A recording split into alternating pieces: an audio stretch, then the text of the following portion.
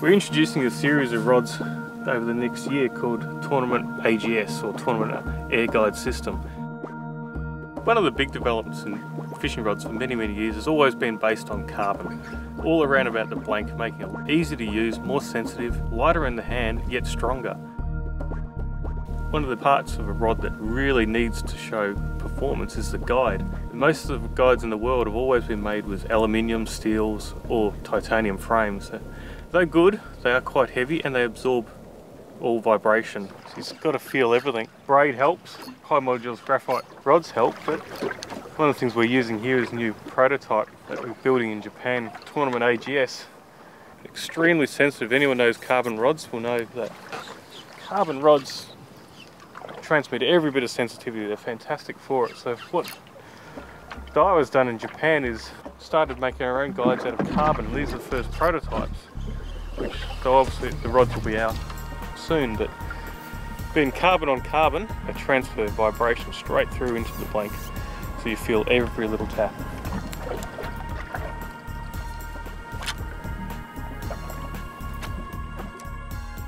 A standard stainless steel silicon carbide guide, a guide like this weighs 5 grams. It doesn't sound like much, but when you get a full set of guides from the smallest guide at the top right down to the largest stripper, place them all on the scales, the set of guides comes in at 4 grams, lighter than one Fuji silicon carbide top of the range guide. What it really means to the rod is it reduces the weight dramatically, so it's easier to fish with, but also makes the blank a lot more responsive. And the faster it returns to a straight point, the faster and flatter and more accurate it will cast. By reducing the weight, it increases the speed, so it increases your casting ability. But also the other side of it is the sensitivity is quite incredible. And you can actually feel a difference in the lure when it's flowing through current. You can feel the lure get bumped by the current, but you could not feel that with a stainless steel guide.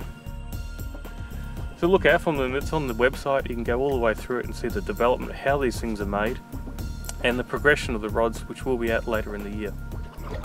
Brad's right, you know, these rods are just so lightweight, and I'm casting a 3/4 ounce jig head with a modified slick rig with ease, total ease, and I feel everything.